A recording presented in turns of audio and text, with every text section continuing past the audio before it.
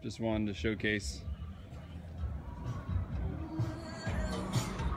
this awesome Trichostema lanatum with tons of bees, native little guys, feasting and yumming it up on it.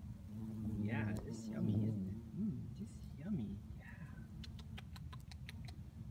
Trichostema lanatum, otherwise known as Wolly Blue Curls. California native, medicinal, uses tea.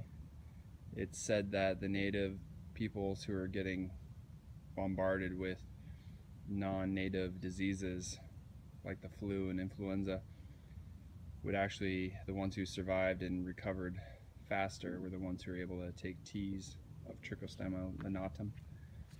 It's a really beautiful plant, great aroma, really fun, fuzzy flowers, as you can see right there.